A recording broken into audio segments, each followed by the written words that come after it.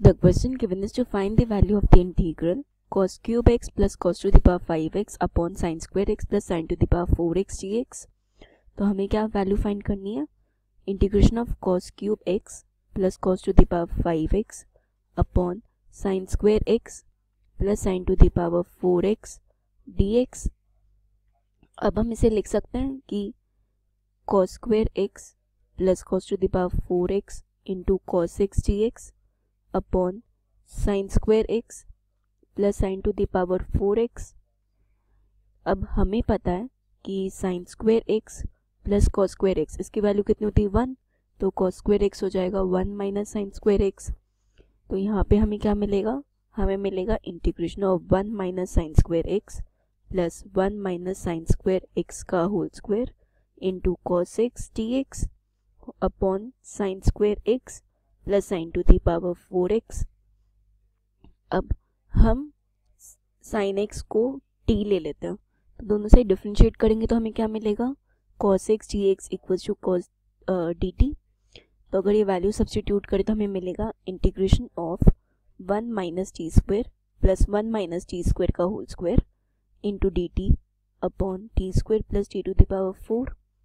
तो ये हो जाएगा integration of 1 minus T square plus 1 plus T to the power 4 minus 2 T square upon T square plus T to the power 4 D T. तो ये हो जाएगा integration of 2 minus 3 T square plus T to the power 4 upon T square को common ले तो T square plus 1 D T. अब हम इसे लिख सकते हैं integration of T to the power 4 plus T square plus 2 T square plus 2 minus 6 T square whole upon T square into T square plus 1 D T.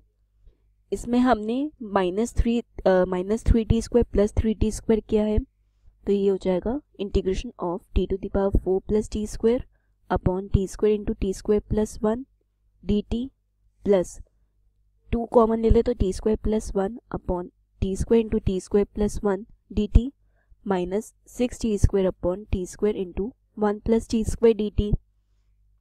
तो ये हमें क्या मिलेगा? Integration of D T plus integration of 2 by T square D T minus integration of 6 upon 1 plus T square D T.